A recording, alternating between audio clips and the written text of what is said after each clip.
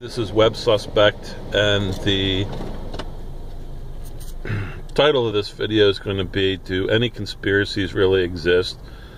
A couple years ago, I was looking at water towers, and I was thinking, does this thing about water towers, the general conceptions in society, that they really stand?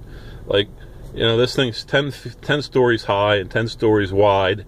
And of course, now they're all covered with these little listening devices from this IRS and different government agencies and cell phone pods.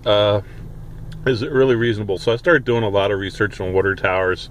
And like in Maryland, it freezes in the wintertime. So it turns out the water is heated.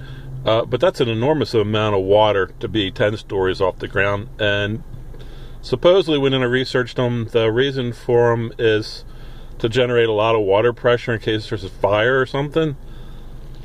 And, but I thought it's so many things, stories you could make up that are, in addition to them being water. It could be missiles, it could be laser beams, it could be radar towers. We just take it for granted that somebody told us that, this thing is a water tower and it has water in it. And I was thinking today, there's so many quote-unquote conspiracy theories that go around, and people go, oh, well, that's just a conspiracy theory.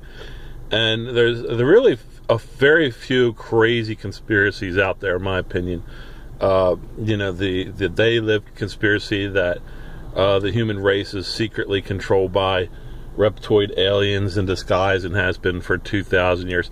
I mean, my opinion is that some people in the world are evil, and that part of our brain just registers evil people on a different level, kind of like a metaphysical plane.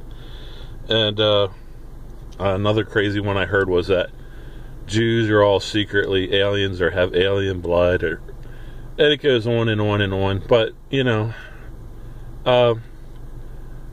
we are today, where most likely our own government killed one of our presidents, John Kennedy, and any number of conspiracies exist on a day-to-day basis, and people just kind of like, I don't want to hear no crazy conspiracy theories.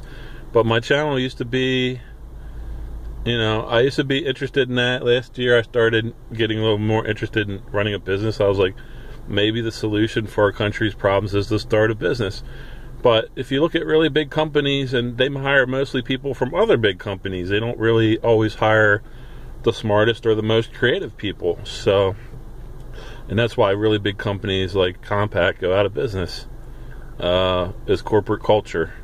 So tell me what you think in the comments below.